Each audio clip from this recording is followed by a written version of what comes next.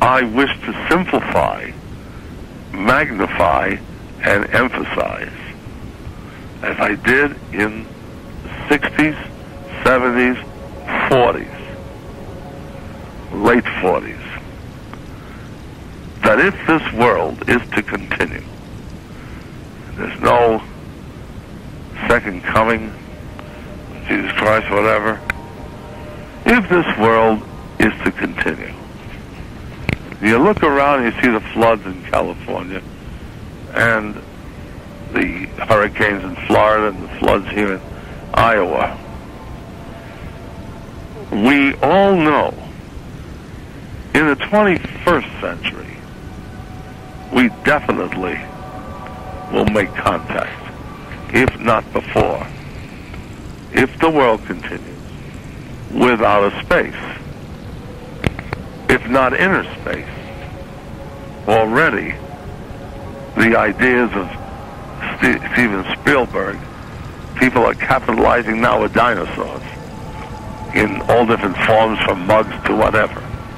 I have always believed that there is life on every planet. I can't see the moon without life. I can't see Venus without life. I can't see Mars without life. I can't see Jupiter without life, or Saturn especially. If I was wrong, and there was no life on these planets, if nothing existed, if it was a dead void, then even more so, and this is just in our galaxy, even, who knows, the millions of galaxies elsewhere, even more so, why the world could never be overpopulated, and why the Columbuses of space are yet to come. But I believe there is life out there.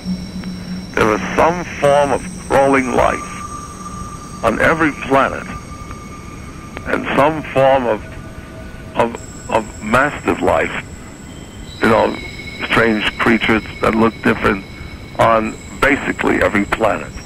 Steven Spielberg or Jules Verne with 20,000 Leagues Under the Sea, with the submarine which he thought of 100 years before Hitler. Even though in Da Vinci with his wings to fly that he wanted to make on him and before he died, and Steven Spielberg with all his E.T. movies, these are subconscious revelations, in my opinion only, of the great Yahweh God of Israel, to Jesus Christ, to give man an idea of what is to come. Steven Spielberg's not the genius. He's just a creature who dies and will be buried of bones and dust again. The great wisdom of the great Yahweh God of Israel came and chose him and gave him the mind to think like this. So all glory be to God, the great Yahweh God of Israel, for Jesus Christ, and the same with Edison, the same with all the rest of them. But they are subconscious revelations to the world tomorrow, where we will make a contact with outer space, if not on another dimension here, which will change the world, change religion, change opinions of science in the most unbelievable way.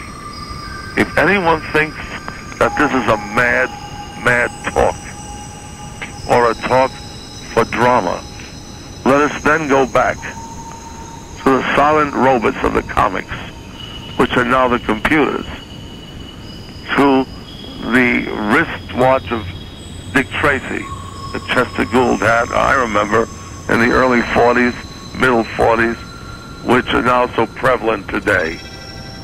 So whether it's Spielberg or Jules Verne or Leonardo da Vinci or people who don't even know centuries before, subconscious revelations were given to be continued as the world progresses to what will be tomorrow. And yes, I don't know where these aliens will come from, but they've already something is close to your wrong planet idea, it is that the spirit, in my opinion, the spirit of the great Yahweh God of Israel has filled certain men to create these things on paper, on film, like they did in comics, as repeated before it happened. And so, when we make the contact, when there may be another world with dinosaurs again, when the aliens will come here, as so many have reported in so many UFO books before, it will change the world drastically. It will change the history of the earth drastically. And I would call it part 2